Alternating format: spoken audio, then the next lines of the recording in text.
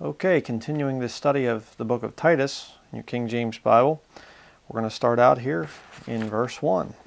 So you can take your Bible and go to verse 1 in Titus, the book of Titus. A lot of neat things to see here. All right. Let's get started. Titus chapter 2, verse 1. It says here, "But speak thou the things which become sound doctrine." Now, how do you speak things which become sound doctrine? I mean, wouldn't they be sound doctrine before you say them?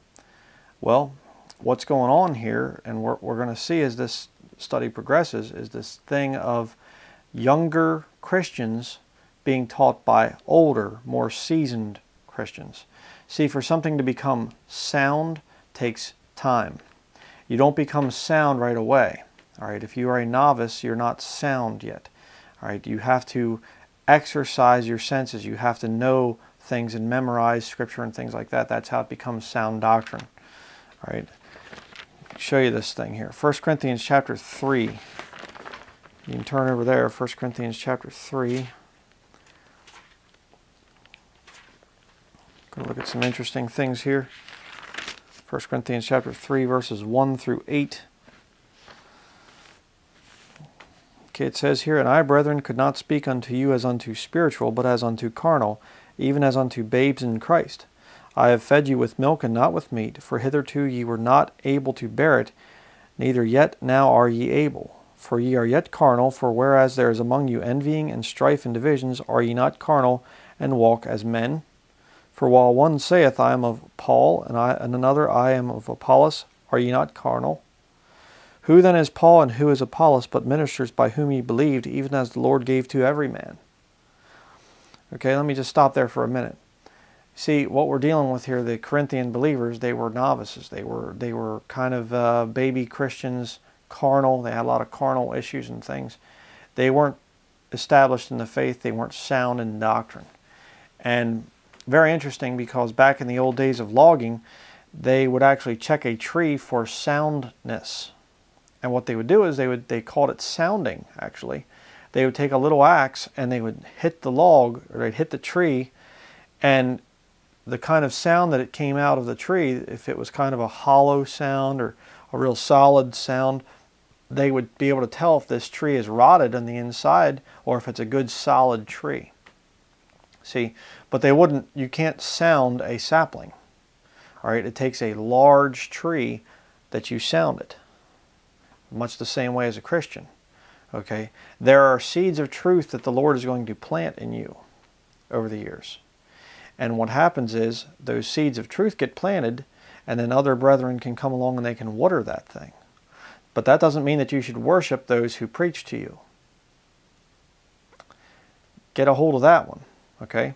And what happens is when you see people that are worshiping preachers, they get upset when their favorite preacher says something that they don't like. And then they start calling that preacher a heretic and things like that. Because, you know, my favorite little pet preacher said something that I didn't prefer. If you've not learned this about this channel up until now, then learn it right now. And that is what? I'm not perfect, but the King James Bible is. I'm not your standard, and I never can be. The book is. So if I say something that you don't believe lines up with the book, that doesn't make me a heretic, all right? It just makes me what I am. I'm a man. I make mistakes. I'm not perfect. The book is. All right? But don't just throw me out simply because I say one or two things that you don't like. I mean, if I was a heretic, you know, I'd be preaching another gospel and things like that. And of course, some people, oh, you know, you preach Lordship salvation. I've covered that thing before. I don't even bother answering it anymore because it's so ridiculous. I don't preach Lordship salvation. All right? It's been covered in other studies. But the fact of the matter is here, for you to become a sound Christian is going to take time. That's why I don't believe in teenage preachers. In fact, I don't believe in early 20s preachers. If you follow the example of the Lord Jesus Christ, He started His ministry on earth when He was 30 years old. And I think that's a good age. All right. we're going to cover that more as we continue here. But let's continue in the verse here, or the passage. 1 Corinthians chapter 3, verse 6. Now look at this. I have planted, Apollos watered, but God gave the increase. Do you see it there? I can preach something. Some of the other brethren on the internet can preach things. But the fact of the matter is it's going to be God that's going to reveal that truth to you. God's Holy Spirit of truth is the one that's going to have to come in and confirm whether what we're saying is true or not. Well, you say, well, how do I know? Does it line up here? All right? Does it line up there? If you say yes, and the Lord confirms it, good. Praise the Lord. But you see, it's God who gets the glory, not me. Not Pastor so-and-so or brother so-and-so or whatever. Okay? Remember that.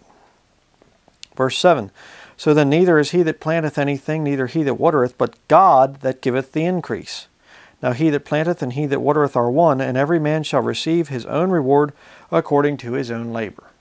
So while I am not your final authority, I am going to be rewarded by the Lord someday for feeding the flock. And when you get to that certain time in your life where you can now go out and feed other people, you too are also going to receive rewards for the work that you do. All right? Simple to understand. Mark chapter 4. Go to Mark. Talking about here tonight how you can become sound in your doctrine. Speak thou the things which become sound doctrine.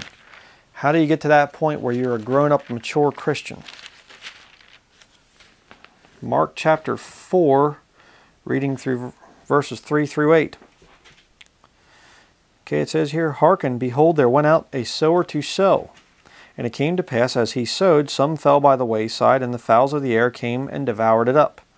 And some fell on stony ground, where it had not much earth, and immediately it sprang up, because it had no depth of earth. But when the sun was up, it was scorched, and because it had no root, it withered away. And some fell among thorns, and the thorns grew up and choked it, and it yielded no fruit. Now look at verse 8. And other fell on good ground, and did yield fruit that sprang up and increased, and brought forth some 30, and some 60, and some 100. Can a small sapling produce a huge bounty of fruit? No. What does it take for a fruit tree, we'll say, to produce a huge amount of crop? It takes years of growth, you see. Now, I'm not saying you have to be saved for 50 years before God can use you. I'm not saying that. I've known Christians that have been saved for a year, 6 months to a year, that are doing more for the Lord than people that have been saved for 20 years. All right. But the point is, it's about those seeds of truth. You get saved and you hear about Catholicism and you go, oh, I want to study about that. And you study from this guy and from that guy and from that guy and from that guy, and you study all these different people, and you hear an ex-Catholic nun or something like that, and you learn some things from her, and you learn this and you learn that, and then you hear about the Bible version issue. See? The seed's planted. And then you say, I want it to be watered by other people. And that thing that just, you keep having seeds put in, and then they're watered, and then they grow, and pretty soon, you don't just have a tree, you got a whole orchard that's producing fruit. And that's what we're supposed to be as Christians. We are supposed to bear the fruit of the Spirit. See Galatians chapter 5. We are supposed to have fruit. And it's interesting because if you read in the book of Matthew, Jesus comes up to the fig tree, which symbolizes Israel, and he curses it. Why does he curse it? Because it's not bearing fruit. Now see, that's prophetically speaking about the nation of Israel, but instruction in righteousness, I'll tell you what, God doesn't think much of a Christian that's just a pew warmer, we'll say. God wants you to produce fruit. That's very important. Okay. Go next to Ephesians chapter 5. What did it say there in 1 Corinthians chapter 3? It said about planting the seed and then doing what to it? Putting water on it? Well, what for water do we have as Christians? Ephesians chapter 5, verse 26. Ephesians 5, verse 26. That he might sanctify it and cleanse it with the washing of water by the word, that he might present it to himself a glorious church, not having spot or wrinkle or any such thing, but that it should be holy and without blemish. Did you know that a good fruit tree won't have many blemishes in the trunk? You start to introduce rot into that fruit tree, it's going to affect the type of fruit that's produced. Yeah. You see, when a tree is getting the proper nutrients and enough water and everything, you know, you have to have moderation, you know, to have that thing. And you also have to prune some things, you know, get some things out of that fruit tree so it can produce more fruit. You know, there's so many analogies to the thing of producing fruit and trees. But the fact of the matter is, a good sound tree that produces a lot of fruit is going to require a lot of water. You aren't going to find too many good fruit trees. You know, hey, look at this beautiful apple tree. It's just covered in apples out here in the middle of the Sahara Desert. No, there aren't too many fruit trees out there. Why? They need to be watered. And if you start to forsake this book as a Christian, you start to get away from reading this King James Bible, it will eventually start to affect the fruit that you produce. I guarantee it. So it's very, very important to stay by the book. Turn next to 1 Timothy chapter 4, verse 6.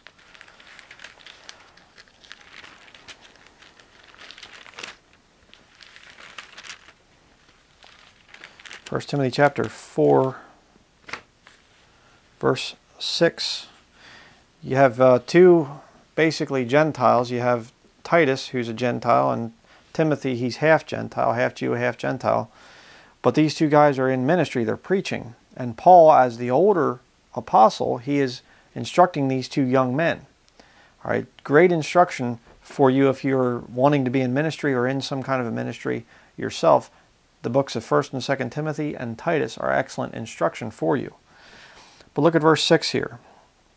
It says here, if thou put the brethren in remembrance of these things, thou shalt be a good minister of Jesus Christ, nourished up in the words of faith and of good doctrine, whereunto thou hast attained. Nourished up.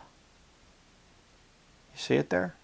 Kind of like a tree growing up and being nourished with those seeds of truth that are coming in and the water of the Word. Very true. Turn next to 2 Timothy chapter 3, verse 14.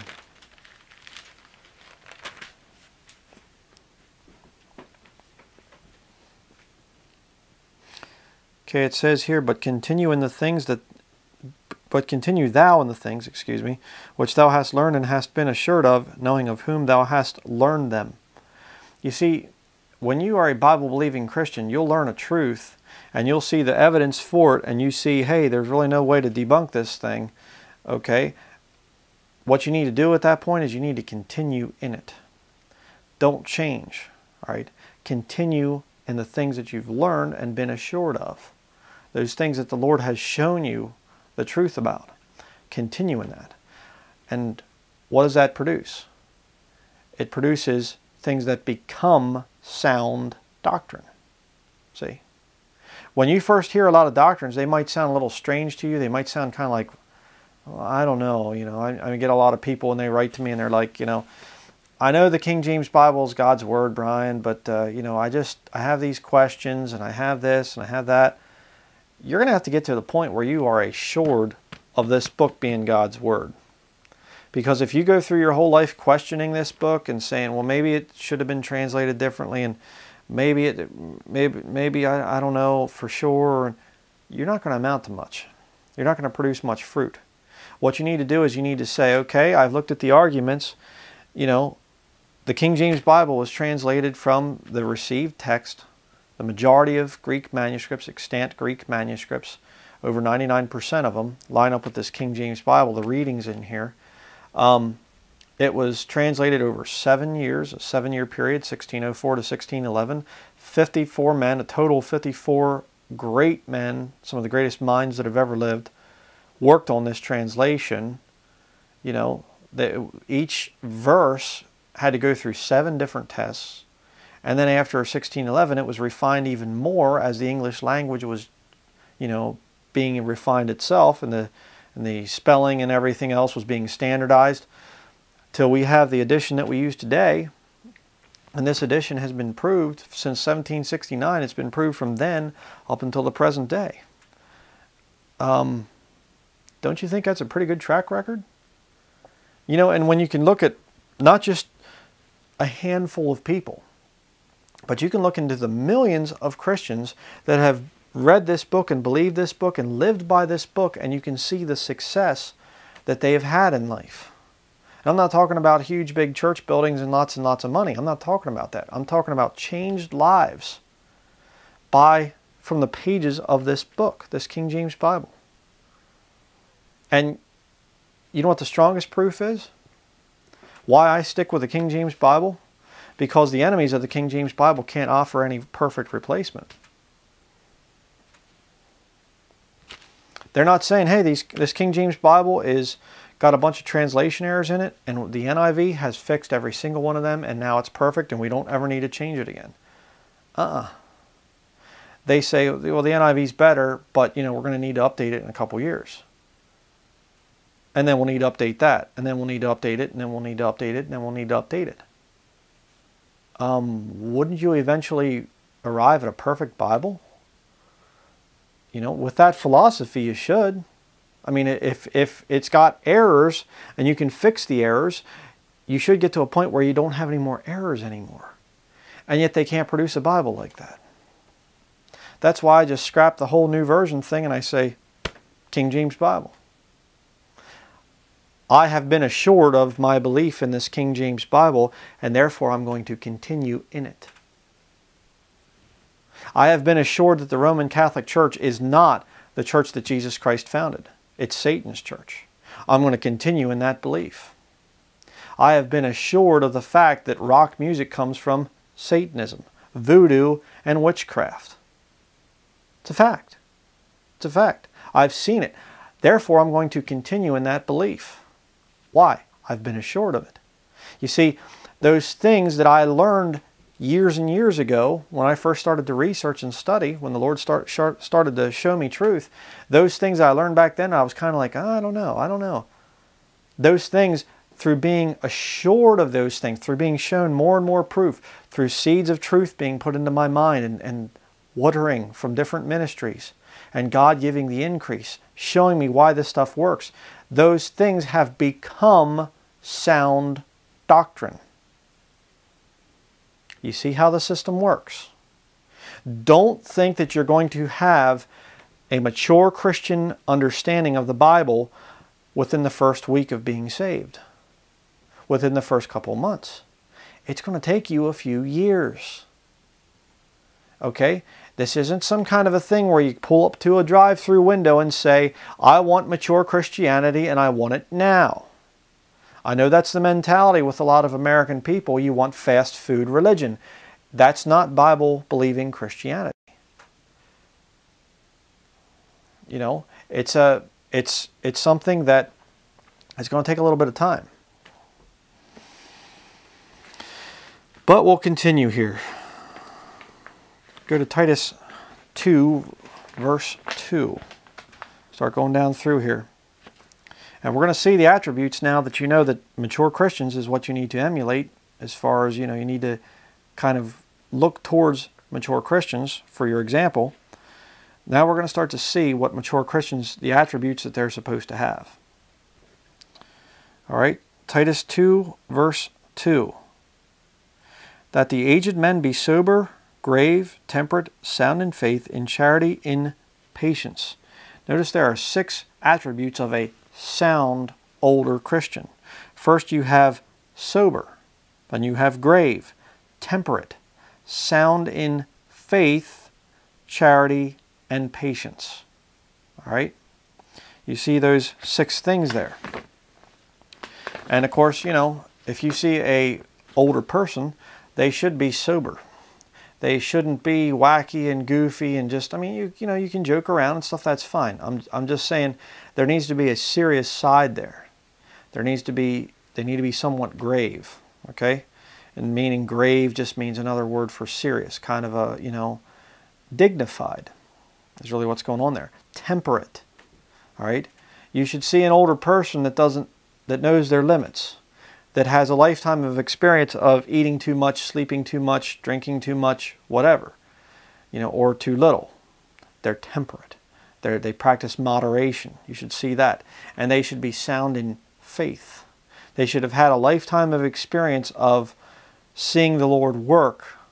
So now they no longer have to question everything, and they no longer have to say, well, what if it doesn't work? What if it doesn't happen? See, they should be sound in faith. They should also be sound in charity. All right? They should have that true sense of charity there, of why are they living their life as a Christian? They're living it for other people, to serve the Lord, to do things for the brethren. Okay, you can read about that in 1 Corinthians chapter 13. And they should also have patience. And if you think that patience comes quickly, you really have some things to learn. You're going to have to learn to be patient over the course of many years. Okay, and just when you think that you have learned patience, the Lord will sometimes allow things to happen in your life that you're going to have to learn patience all over again. Okay, that stuff comes with age. And those are the things that you should look for as a Christian in an older Christian that you can learn from. I don't want to get ahead of myself here, though. Now look at verse 3. The aged women likewise. So not only are the aged men supposed to have these attributes, the women are as well. Look what else they're supposed to have. That they be in behavior as becometh holiness, not false accusers, not given to much wine, teachers of good things. How can you teach good things if you've never learned good things? You have to, if you're a woman, you have to spend your, early life learning good things. Learning how to cook, learning how to be a good keeper at home, learning how to make things with your hands, learning how to be a good wife. Those are the types of attributes. If you're a young teenage woman, you should be concentrating and focusing on those skills, learning those skills. Not on which college should you go to. Not on which career should I choose in life. What car would I like to drive? That stuff is worldly. What you need to be looking for as a young Christian lady is, how can I learn to be a good keeper at home? Just give you a little story. The one time my mother was telling me this, and right shortly after my oldest brother, he's like 14 years older than me, right after he was born, she had moved, her and my dad had moved to a property, the property basically where I was raised, and down below Strasburg in Pennsylvania, and they moved in there. They had built a house and everything, and just a real small little place. And there was an old farm woman lived up the road. And this old farm lady, she said to my mother the one time, she said, "Do you know how to can? You gonna doing your canning for the winter and stuff?" And my mother said, she was from the city, and she said, "I have no idea how to can." And this older farm woman, she said, "I'll tell you what," she said, "you put your little boy there, you put him in a wagon with some jars, go out, have your husband get you some jars, and you come up here on such and such a day, and we're going to teach you how to can." And she came up there, and it was a bunch of older farm women that all got together, and they just cut up fruits and vegetables and things like that, and they canned all day long. Worked hard all day long. They taught her a skill. They taught her a good thing to learn. See?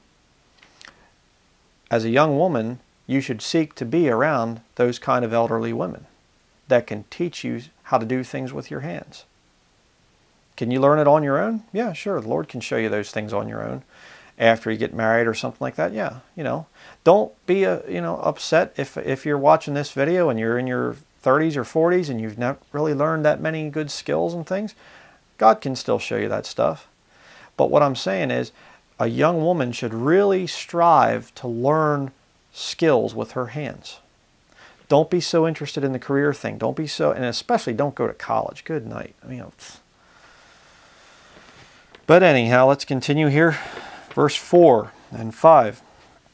That they may teach the young women to be sober, to love their husbands, to love their children, to be discreet, chaste, keepers at home, good, obedient to their own husbands, that the word of God be not blasphemed. There again, we've lost a lot of that as Christians, as modern day Christians. Why? Because a lot of the elderly women, it's just like, oh, I don't want to do those things I've learned throughout my life, you know. I don't want to teach other, you know, younger women how to sew and how to, you know, can and how to store up food for the winter and whatever. I'm just going to sit around and play games, you know, because I did my work down through the years and now it's my time to enjoy life. That's a mistake. And what you're doing is you're robbing the next generation of the wisdom and the skills that you've learned. If you're an elderly Christian woman, you need to pass those skills and those talents on to younger Christian women. Why? Well, look at the list there. Teach the young women to be sober, to love their husbands, to love their children. Just look at those three things. How many young women today are sober? Not too many. How about loving their husbands? A lot of young women are divorcing. Divorce rate is, 50% of marriages ended in divorce. How about loving their children? Well, I love my child by sitting them in front of a television and letting them watch DVDs all day. That's not love, okay? That is called having some wicked television babysit your child and brainwash them into believing things that they shouldn't believe, you know? You say, well, what am I supposed to do? Go to an older woman, an older Christian woman, and have her tell you how to do things. You know, there are still a lot of Christian women around out there today that were raised in, raising children in times when there weren't televisions in homes, in every home. And there's especially, we're not DVD players to put in DVDs of Barney or Sesame Street or whatever other thing. Those things weren't there. And as a young Christian woman, you should seek those older Christian women out and learn from them. But notice there too, it says to be discreet. Discretion. That's something that's very important. Chaste. You know, one of the great things about the Proverbs 31 woman, especially there, she's chaste. She's a virtuous woman. Her husband doesn't need to fear anything about her because he doesn't have to spoil her because he knows she's not going to run around on him and stuff like that. Why? She's chaste. Right? It's interesting too because the Bible says that we're supposed to, that Paul wants to present us as a chaste virgin to Christ. What's chaste? Clean. Clean in mind, clean in body, clean in, spirit. Clean, chaste, not defiled by the world. Keepers at home. There you go. How about that one? How about that for young women today? How many Christian young women are looking towards their future as being a keeper at home? Many young Christian women, they're looking at careers. They're looking at how can we have two incomes so we can have a bigger house and nicer vehicles and stuff like that. And again, I understand that there are women that get themselves into bad situations and they can't be a keeper at home because their husband leaves them or whatever else. They have to have a job. I understand that. Okay? There are all sorts of bad situations nowadays. I understand. I'm not coming down on you if you're not the perfect 100% role model Christian. I know that there are problems out there. I understand that. But again, this passage is specifically pointed to young women that are making plans for the future. And those young women, if you're watching this and you're a young woman, you need to seek the counsel of elderly Christian women. And if you are an older Christian woman, you need to seek out the young women that you can teach. And don't say, well, I just don't have time to teach. It's just, I did that stuff in the past, but not anymore, Brother Brian. I'm too busy now. No, you better make time. But let's look here at 1 Timothy chapter 5. 1 Timothy chapter 5, verses 9 through 15. Again, we're going to see the thing here of older women versus younger women. Okay, it says, "Let not a widow be taken into the number under 60 years old, having been the wife of one man, well reported of for good works, if she have brought up children, if she have lodged strangers, if she have washed the saints' feet, if she have relieved the afflicted, if she have diligently followed every good work. But the younger widows refuse, for when they have begun to wax wanton against Christ, they will marry, having damnation because they have cast off their first faith. And withal they learn to be idle, wandering about from house to house, and not only idle, but tattlers also, and busybodies, speaking things which they ought not. I will therefore that the younger women marry, bear children, guide the house, give none occasion to the adversary to speak reproachfully, for some are already turned aside after Satan." Now you can go back to the 1 Timothy chapter 5 expository study if you want to hear more on that, on these specific verses broken down there. But the point is, you see again there in verses 9 and 10, you see the thing of an older widow. Okay, an older woman, and look at all she's done there. Well reported of for good works. She have brought up children, lodged strangers, washed the saints' feet, relieved the afflicted, diligently followed every good work. See, there's a lot of good things that she's done. She is a woman that has a lot of experience that she can teach the younger women. See, that's a great gift. If God has saved you years and years and years ago, and you've lived a lot of time and everything else, you know, you should pray about the Lord bringing some younger Christian women into your life that you can teach. You know, that's an important thing. Go back to Titus.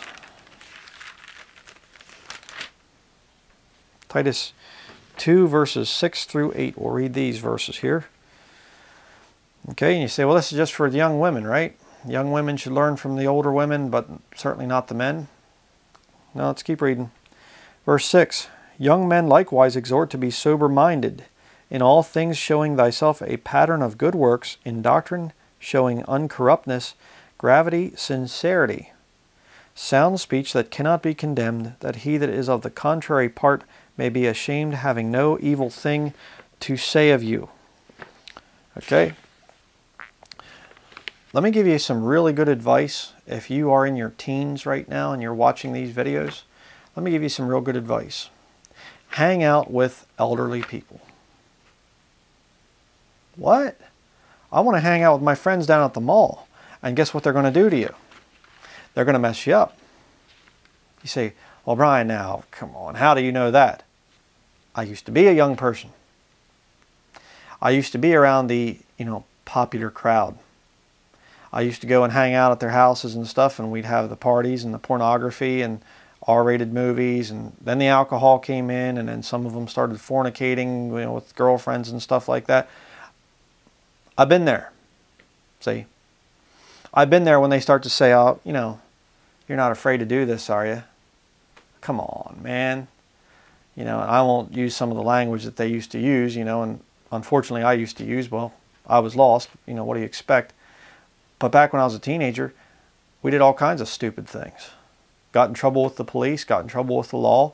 We were problem teenagers, But I was in the popular crowd, you see. So, I was in the in crowd, That was a good place to be. It was the worst place to be. You know where I'd have been better off? At my grandparents' place. I wish I would have done that. You see, I was too smart to do that back when I was a teenager. I was too smart to be around my grandpa. Or my grandfather on my mother's side, I called him Pop Pop. I was too smart for them.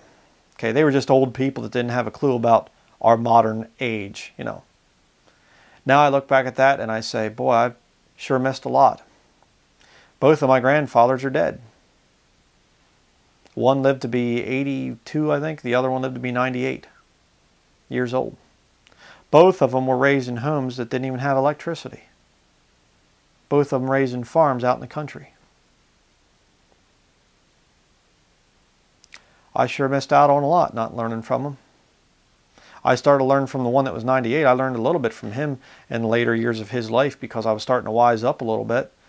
But I'll tell you what, there were many times that they wanted to talk to me and I was too cool for that, Now I regret it. And I'm going to tell you right now, if you are a teenager and you have a grandfather, grandmother, even aunts and uncles and things that are older, you would do well to not hang out with your friends and go hang out with them for a while and ask them, what were things like back when you were young? Can you tell me about that? Do you have any skills I can learn? Can I help you around the house here? Hey, Grandpa, can I help you with some work that you're doing there? You're fixing that or doing this or doing whatever. Learn from them. Let me show you a verse that backs that up. Very important verse if you've never heard this one. Jeremiah chapter 6. Back to the Old Testament. You can listen to my sermon too, by the way, about, I think it's called God's Gift of Elderly Christians. And see that actually a curse that God placed on some people in the past, a whole family, was because they basically were, they didn't have any elderly people in their family. The young men would grow to a certain age and then they'd die. So they never had an elderly man or woman in their home. And that was actually a punishment from God. It's important to understand that thing. Jeremiah chapter 6 verse 16. Thus saith the Lord, stand ye in the ways and see, and ask for the old paths, where is the good way, and walk therein, and ye shall find rest for your souls. But they said, we will not walk therein. That's what a lot of teenagers say. You're looking at one. Hey, Brian, ask for the old ways. I'm not walking in that. Hey, man, I don't want to go to Grandma and Grandpa's house tonight. I want to hang out with my friends. Yeah. And my friends almost got me killed a couple times. I'm going to be doing my testimony in the future. I was in car accidents because of my friends, because they were too stupid to go slow. Fortunately, I praise the Lord that it was never a result of alcohol or drugs, but we did some really, really stupid things as teenagers. I'd have been a lot better off going out and hanging out with my grandparents. A lot better off. Leviticus chapter 19 verse 32.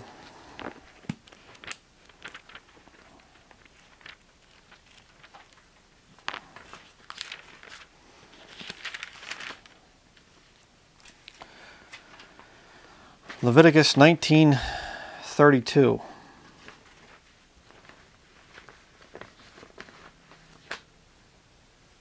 It says here, thou shalt rise up before the hoary head, in other words, the head that has gray hair, and honor the face of the old man, and fear thy God. I am the Lord. That's in the Old Testament, under the law. We don't have to pay attention to that today. Well, then you're foolish. Okay? Because you read that thing and you see it the whole way through the Bible, the thing of honoring the elderly. Doesn't the Bible, one of the commandments, say that you're to honor thy father and mother? Yeah. Why? That thy days may be great upon the earth. How are you going to ever learn anything if you're learning from people that don't have any experience? See, the older people that have the wrinkles and they have the scars and things like that, you know what that comes from? Time and learning and experience. And the beautiful thing about learning from people that are scarred and wrinkled and things is you can avoid a lot of those scars yourself. The older people go through some hard times and some hard lessons and things like that, and if you're wise enough to listen to them, you can avoid some of those same mistakes that they made. That's why the Bible says over here in the New Testament, the things that are written aforetime are written for our learning. One of the best ways to avoid problems in the New Testament? Learn from the mistakes of the Old Testament. You know what's wrong with America right now? America has become a pagan nation. You know what the mark of a pagan nation is? It's over in Acts chapter 17. We're not going to go there, but you can read about it. They spent their time in nothing else but to hear or tell some new thing. You know what's wrong with America? Americans are obsessed with new things. Did you see the new 2014 Chevy Corvette?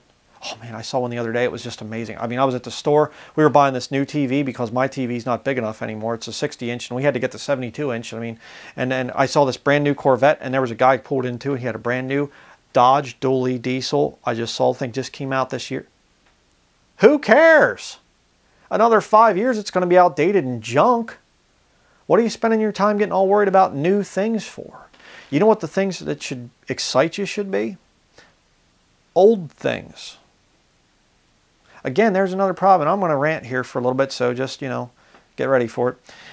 One of the problems with America, another problem with America, is we've become dependent upon machines and technology. And the interesting thing is, the intriguing thing, when you go back 100 years ago, people didn't even use this stuff.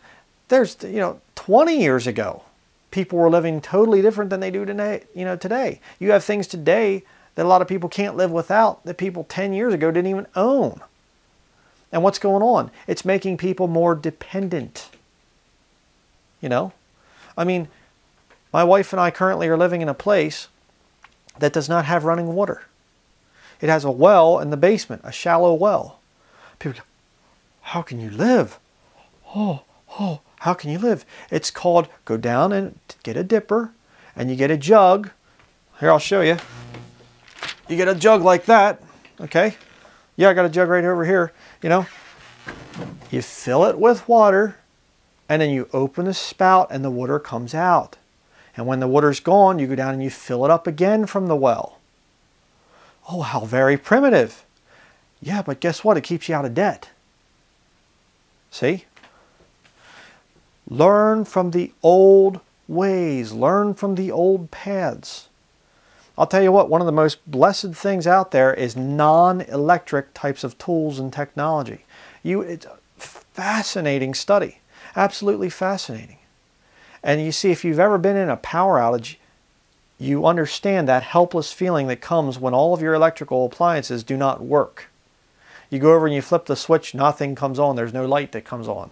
You go over and I can't use the toilet because it doesn't work unless you have public water. I can't do this and I can't do that. I can't cook anything. I can't get on the internet. I can't, See? You're helpless. You become a slave at that point in time. And of course, it's Bible prophecy that it's going to be the whole mark of the beast. They can't buy or sell unless they have a stupid microchip, See how people have become dependent. So, I'm going off here, folks. This is an area of very strong passion for me. But I love the non-electric thing. I love the thing of not being dependent. Now, that doesn't mean I don't have things that are electronic. I have to be in ministry. That's what I do. All right?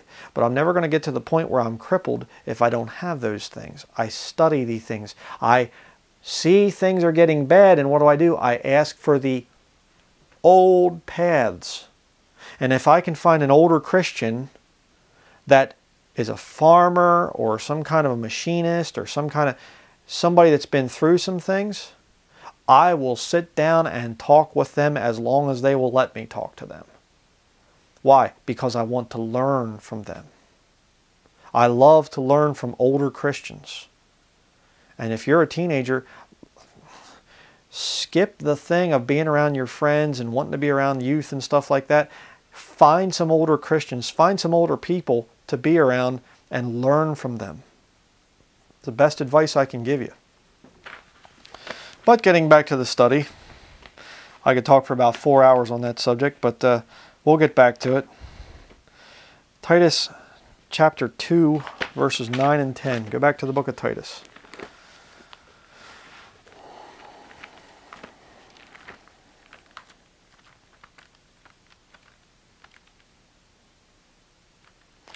Titus chapter 2, verses 9 and 10. Exhort servants to be obedient unto their own masters, and to please them well in all things, not answering again, not purloining, but showing all good fidelity, that they may adorn the doctrine of God our Savior in all things. Okay? Question. What is purloining? What does that mean? Webster's 1828 dictionary defines purloining, I'll get it out yet, as stealing, committing literary theft. Another definition it has here, noun, theft, plagiarism. Very interesting. You know what? One of the things that's very tempting to do when you are working someplace as a servant, you know, and I realize in context here, the Bible, we're going to see about this, you know, there is the thing of, in the Bible times, they did have bond servants, you know, slaves, the modern day slave. Okay, and it's many times when you read servant, it's talking about the servant and master relationship. But you can still use this thing for instruction in righteousness if you're a man and you have a job and you have an employer. Okay, you're still under some of that same relationship there. So there is some instruction in righteousness.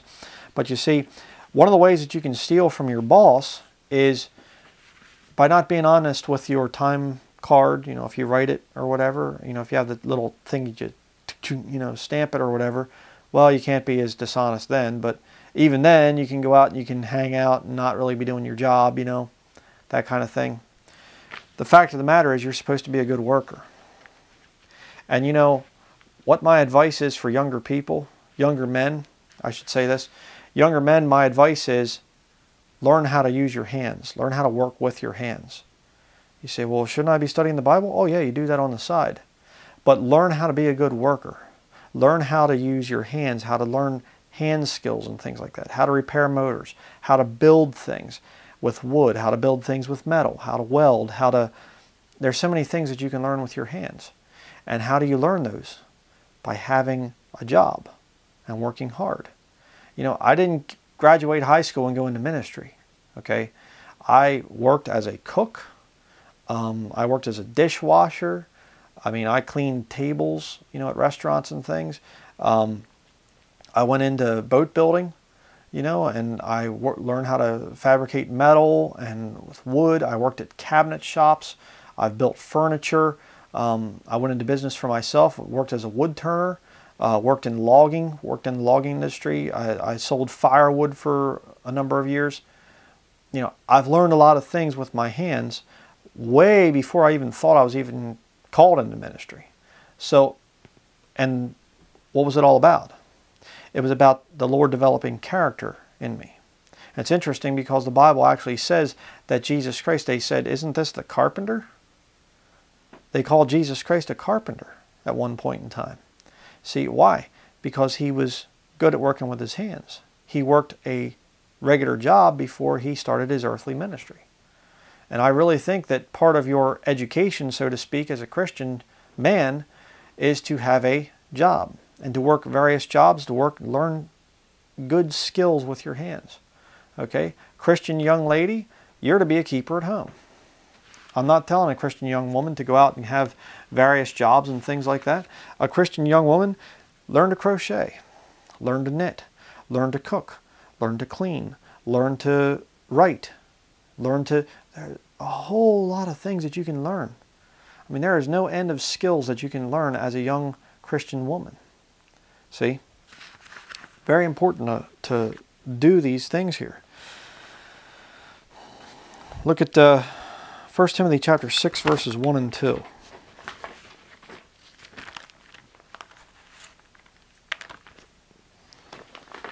First Timothy 6, verses 1 and 2 says here, let as many servants as are under the yoke, see there you have the bond servant, count their own masters worthy of all honor, that the name of God and his doctrine be not blasphemed. And they that have believing masters, let them not despise them, because they are brethren, but rather do them service because they are faithful and beloved, partakers of the benefit. These things teach and exhort. That's what I'm doing right now. I am teaching you what the Word of God says, and I am exhorting you. If you are a young person, the exhortation to you is work hard. If you're a young man, I recommend going out into the workforce, be self-employed. There's a lot of things that you can do. You know, learn from older men. If you're a young woman, be a keeper at home. Help your parents, help your family. Go stay with your grandparents for a while. See? Go stay with an aunt or uncle that needs help. Learn how to do something around the home. Those things are important. Next, go to Colossians 3. Colossians 3, verse 22. Colossians 3:22 through 25. We'll read this real quick here. It says, "Servants, obey in all things your masters according to the flesh, not with eye service as men pleasers, but in singleness of heart fearing God. And whatsoever ye do, do it heartily as to the Lord and not unto men, knowing that of the Lord ye shall receive the reward of the inheritance, for ye serve the Lord Christ." The Bible says that by the Lord Jesus, it basically says by Him all things consist. Now, that business that you're working for, if the Lord decides to shut it down, it's going to be shut down. So who is really the one that's in control of that business? The Lord. So you're really, in reality, working for the Lord. And if you want His will in your life, don't worry about, I got to make myself a success in ministry. Don't do that. What you need to do is you need to say, okay, Lord, what do you want me to do right now? Well, go work at such and such a place. Okay? While I'm there, I'm going to keep reading your word. I'm going to keep studying your word. I'm going to learn what I can. I'll learn to work with my hands. And guess what? When the Lord says, okay, it's time for you to move on from that position, He'll close the door and open a new one. He will direct your path through life. That's what He'll do. All you have to do is just do your part. Work hard as unto the Lord and learn from older people. Very important. Go to Titus 2. We'll read verse 11. Okay, it says here, "For the grace of God that bringeth salvation hath appeared to the elect."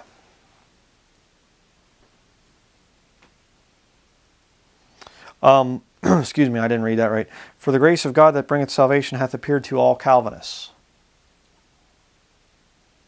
The elect Calvinists. No, it says to all men. You see, if you don't know what Calvinism is, Calvinism teaches that there's a limited atonement. Jesus didn't die for everybody. He only died for the elect. And if you're one of the non-elect, that God has predestinated you to hell, and there's nothing you can do to get saved. Calvinism is ridiculous nonsense. All right? Let me show you some other verses here on this issue. Acts chapter 17. Acts chapter 17.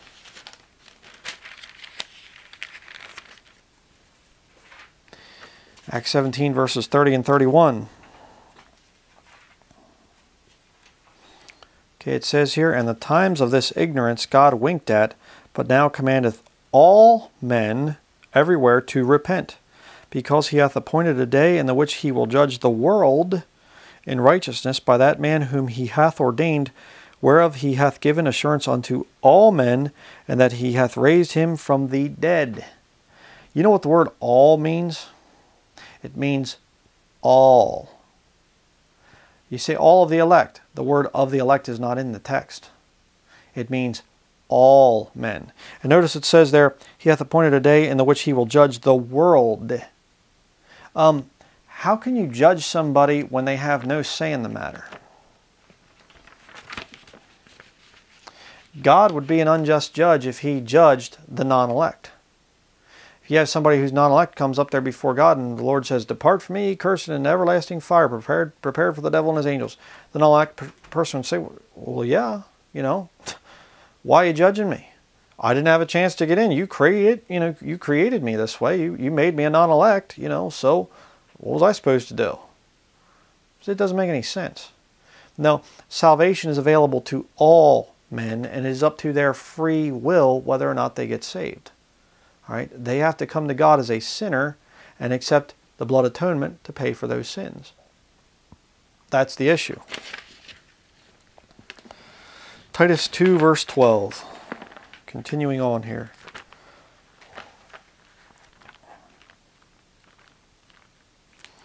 Titus 2 verse 12. "Teaching us that denying ungodliness and worldly lusts, we should live soberly," there's that word again, "righteously and godly in this present world." Let's go next to Romans chapter 12. You ask the question, well, how do I live soberly, righteously, and godly in this present world? You know, the Bible talk there about worldly lusts. How do you stay away from that? Well, the place that most young people are going to pick up the worldly lusts and pick up the things of not living godly, soberly, righteously, you know, is from your friends, your teenage friends. I'm going to show you that. Romans chapter 12, verses 1 through 3. I beseech you, therefore, brethren, by the mercies of God, that ye present your bodies a living sacrifice, wholly acceptable unto God, which is your reasonable service. And be not conformed to this world, but be ye transformed by the renewing of your mind, that ye may prove what is that good and acceptable and perfect will of God.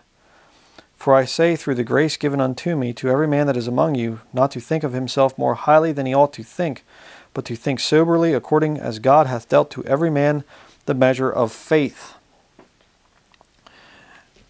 Let me just give you another little important thing that you need to remember. Okay, a little exhortation. No successful Christian can be a conformist. Not one time in a million years are you going to find a Christian that's ever done anything for the Lord that cares about what the world thinks about them, that cares about the styles of the world, that cares about doing what the world thinks is popular.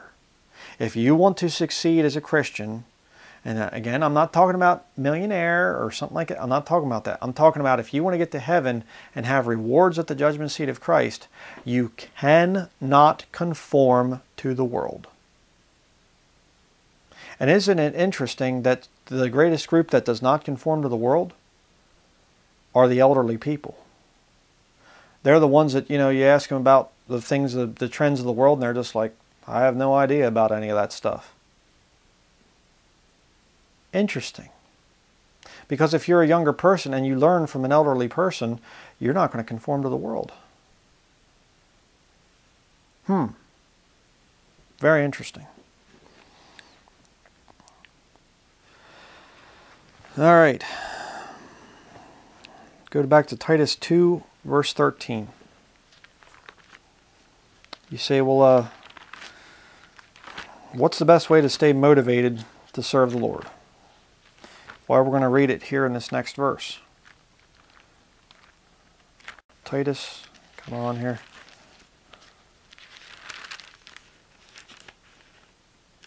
Titus 2, verse 13. What is our motivation as Christians? Looking for that blessed hope and the glorious appearing of the great God and our Savior, Jesus Christ. You mean a great motivation should be that Jesus Christ could come back at any time? You know, if you're looking for something, it doesn't mean that you only occasionally think about it.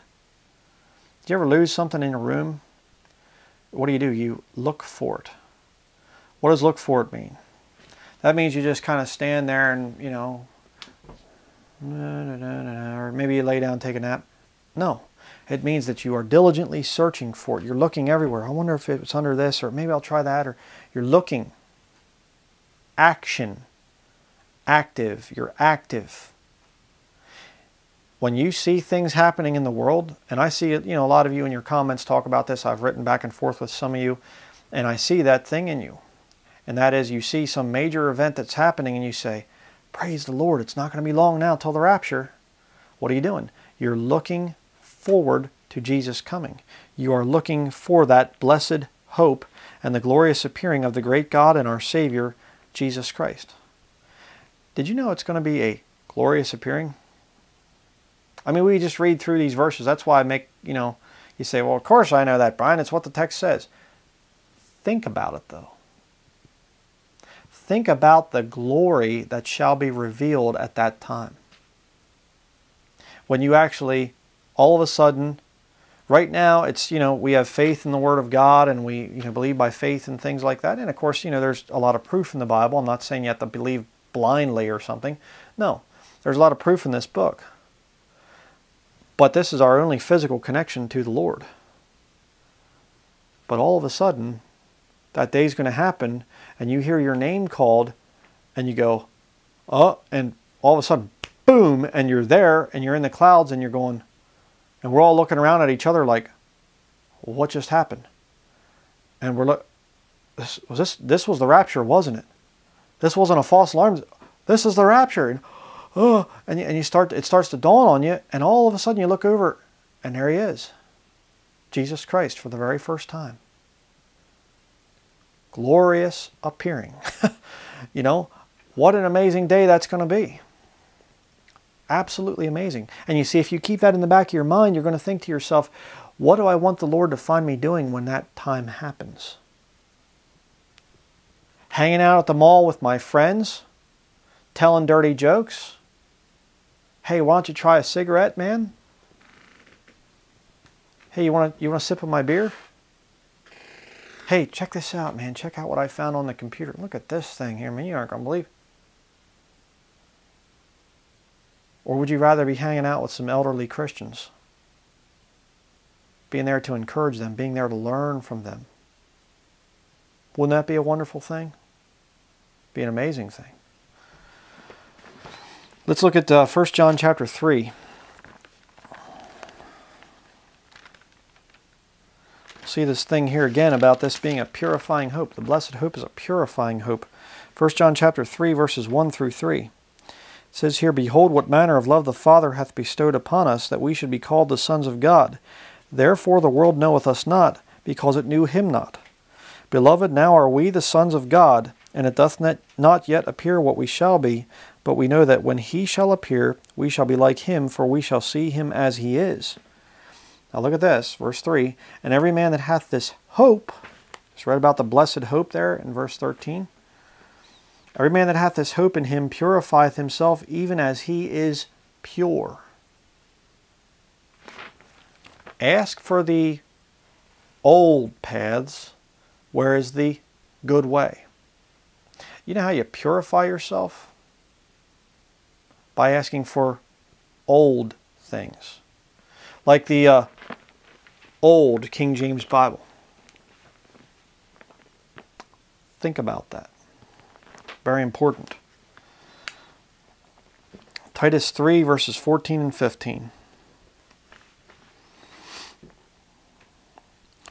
Says here, Who gave himself for us, that he might redeem us from all iniquity, and purify unto himself a peculiar people, zealous of good works. These things speak and exhort and rebuke with all authority. Let no man despise thee. Are you peculiar? I hope so. I hope that the world thinks that you're peculiar. Because if you're not, if you're conforming, if you're fitting into the world, I can tell you God's not using you. If you care about hanging out with your friends and fitting in, and you know everybody laughs at your jokes and oh, you're really cool and everything, you're missing it. You're missing it big time. They should look at you and they should say, hey, where's so-and-so, whatever your name is. You know what I heard? I heard he's at his grandmother's house. What? Yeah, something like he's over there learning, working out in the garage or out in the shop with his grandfather. Oh, brother, what a weirdo. Peculiar. See? Oh, where's what's her name? She's at home. What's she doing there? Well, she's cooking and cleaning, and between that, she's reading her Bible. Huh? You mean her? Yeah, oh yeah, that's what she's doing. Says she wants to be a keeper at home someday. Huh. That's what we're supposed to be. It's a great challenge to all of us. Lastly, we're going to go to 2 Timothy chapter 4. And these verses are some of the best verses, I think, for today, for Christian service. 2 Timothy chapter 4, verses 1 through 8. I charge thee therefore before God and the Lord Jesus Christ, who shall judge the quick and the dead at his appearing and his kingdom. Preach the word, be instant in season, out of season. Reprove, rebuke, exhort with all longsuffering and doctrine, for the time will come when they will not endure sound doctrine. Remember what we read earlier? That we're to, what did it say over here in Titus chapter 2, verse 1? Speak thou the things which become sound doctrine. Over here, They will not endure sound doctrine.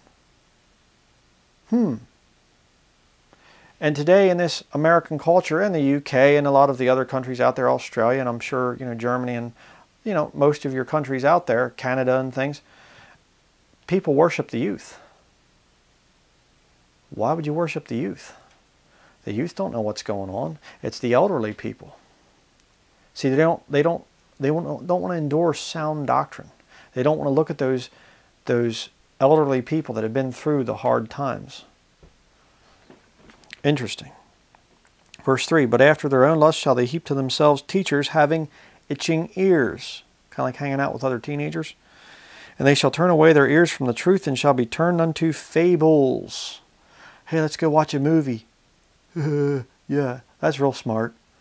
And again, I did it for years and years and years. Wasted a lot of my life away in front of a television set. Sad. Verse 5, but watch thou in all things, endure afflictions, do the work of an evangelist, make full proof of thy ministry. For I am now ready to be offered, and the time of my departure is at hand. I have fought a good fight, I have finished my course, I have kept the faith. Henceforth there is laid up for me a crown of righteousness, which the Lord the righteous judge shall give me at that day, and not to me only, but unto all them also that love his appearing. Let me ask you a personal question. Do you love the appearing of Jesus Christ more than anything else? Is there something that you would like to do right now that you're hoping that the Lord doesn't come back so that you can get that thing done? I have to ask myself that question. There's a lot of exciting things going on in my wife and I in our life right now.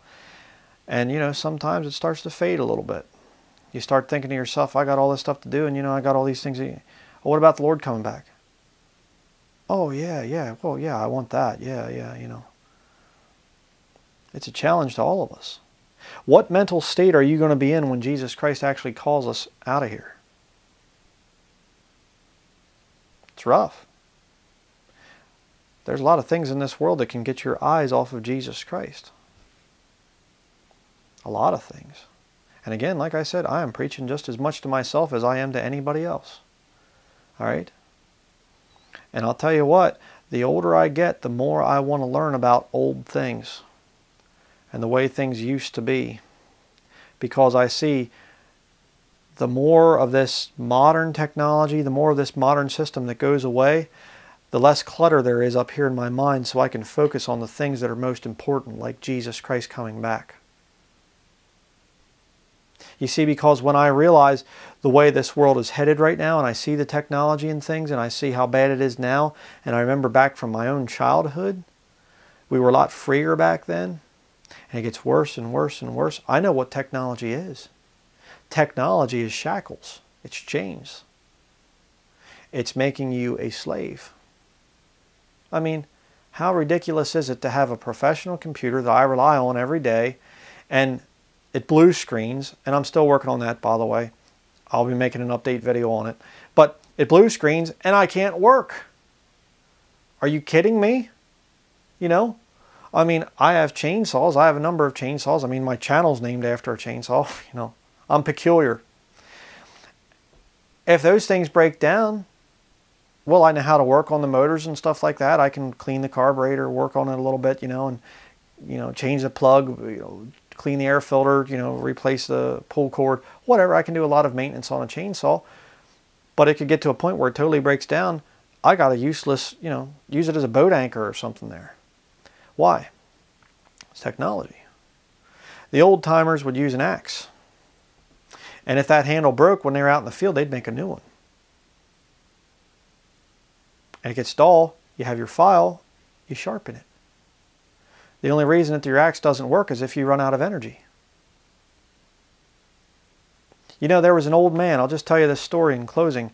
There was an old man down near where I grew up, down below Strasburg, Pennsylvania.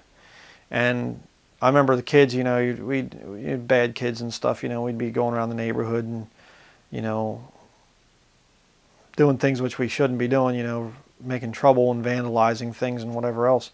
And there was this old man in this property, and nobody ever, you know, was just like, stay away from that guy, he's creepy, you know, he's an old, nasty old man. And I always thought he was half nuts, because that's what all the kids said. We always thought that he had some kind of mental problems and just stay away from him, he's crazy and all this.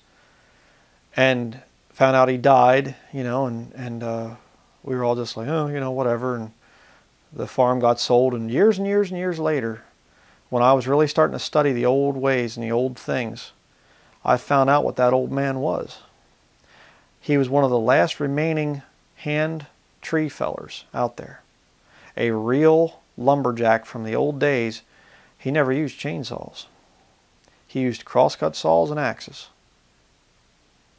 You talk about a wealth of information that old man would have been, just to be able to go and respect that old man like we should have been doing and learn from that old man. And what happened? He died. And with him died his years of accumulated wisdom. And instead of going and actually having a conversation with that old man and showing respect to that old man, we disrespected him as teenagers, and we missed out on learning a great amount of truth. I had a grandfather that was very much the same way. He wasn't a logger, but my grandparents, both grandfathers, were amazing men. And I could have learned a lot more from them if I would have been wise enough to do that. And you say, well, I don't understand what this has to do with the rapture. It has to do with the rapture because when you take your eyes off of technology, you begin to look at the world around you, and you begin to start to realize how things are, and realize, hey, we're not going to be able to get back to the way things should be in this world, even though you can learn some of that stuff, you know. But I'm saying the majority of people are headed straight to hell right now. The majority of people are running full scale, you know, headlong into taking the mark of the beast. The technology's there. And so seeing the old ways, seeing the way it's supposed to be on the earth, you know, seeing those old ways makes you realize Jesus Christ has to be coming back soon. I'm going to stay focused on that. I'm not going to let my mind get distracted by all the technology and the latest and greatest and new. And do you have a Generation 4 iPod? Well, no, I'm going to wait for the Generation 5. And I'm going to get this and I'm going to get that. And mine's a touchscreen, Windows 8, and I got the... See? Stay focused on older things. Stay focused on Jesus Christ coming back. That's what Titus chapter 2 is all about. Learning from the elderly and respecting the elderly. You know, one of the reasons I went through a lot of hard times growing up, why I had to learn a lot of hard lessons, is because I believe it was the Lord paying me back, punishing me for how I treated older people in my youth. Again, you better think about that. If you have an older grandparent that you don't pay any attention to, you better repent of that thing. Start showing them some respect. Start learning from them. And seek to be a peculiar person. That's going to be it. Let's close in a word of prayer. Dear Heavenly Father, I do thank you, Lord, for all the things that you have shown me and that you continue to show me. And many times, Lord, it's through people that are online, and some of my viewers, Lord, have a great deal of wisdom. And I really thank you for them, and especially the older viewers that I have that tune in, that watch these videos, Lord, and they comment and they write to me and things. I always appreciate that. And I learn a lot from them, and I learn a lot from my brothers and sisters in Christ. And I just thank you, Lord, to be part of this body of Christ. It's an amazing thing to be saved, Lord, and I thank you for it. But Lord, I just want to pray that if there are some young people out there, if there are some teenagers, I pray, Lord, that they would not follow in my footsteps and in the footsteps of many people here on YouTube that have messed up their teenage years, Lord, with all kinds of sin and wickedness. I pray, Lord, that if there are any teenagers out there hearing my voice right now, that they would that your Holy Spirit of truth would come upon them and prick their conscience, Lord, and make them want to learn from older people. And not worry about what their friends say, not worry about being popular or anything else, but that they would get away from their teenage friends and start to want to be around the elderly and want to show honor and respect to their parents and especially to their grandparents. And Lord, to get back to the old ways, to get back to the old King James Bible.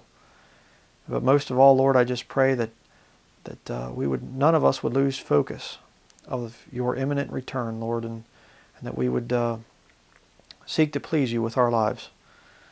And just thank you again, Lord, for your word, for the challenge from it. I ask it all in the name of our Lord and Savior, Jesus Christ. Amen. All right, that's going to be it. As you might have been able to already tell, the yellow wall has turned into a chroma key green screen. That's why there's a different background behind me right now. I figured people were probably getting tired of looking at a yellow wall, so still experimenting with some new video stuff here. We're going to have quite a few different setups in the future for doing multiple different types of videos. We're going to stay with this technology, the double-edged sword of technology. We're going to stay with it as long as the Lord has us in this thing. We'll see. We'll see what the Lord has in the future. Just really praying for those out there that are young. I sure wish some people would have come to me and told me things that I had to learn the hard way. And don't get cocky, don't get arrogant when you're young and you think that you know everything. You don't. And you will learn. If you don't learn from elderly people when you're young, you're going to have to learn those lessons the hard way. And you don't want to learn them that way. I can assure you of that. Learn from the elderly. That's very important. So that will be it. We have some really neat stuff coming out in the future here.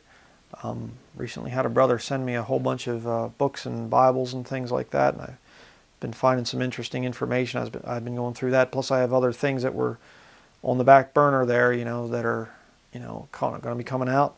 Right now, of course, we have the whole unpacking thing and all that stuff that's going on.